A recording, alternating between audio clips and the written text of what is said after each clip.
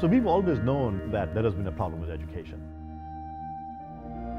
Today, every 10 years, technology is completely different. The skills needed in virtually every field known to mankind are completely different. So with Solve, one question is, how do we create a culture and an environment of continuous learning? I certainly felt that it was such a hard problem that there was going to be no way to enable everybody to have a high-quality education. However, I began seeing a glimmer of a solution in the internet, in cloud computing, in video.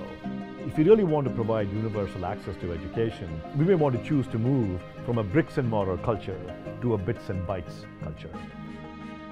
And I think by bringing in this diverse community where you actually might have people who can try something out and put something in place, then we can learn from that and figure out how do we do the next iteration better than that. And frankly, we simply don't have the answers. And our hope is that with Solve, we can really deliver on the promise of education being a human right.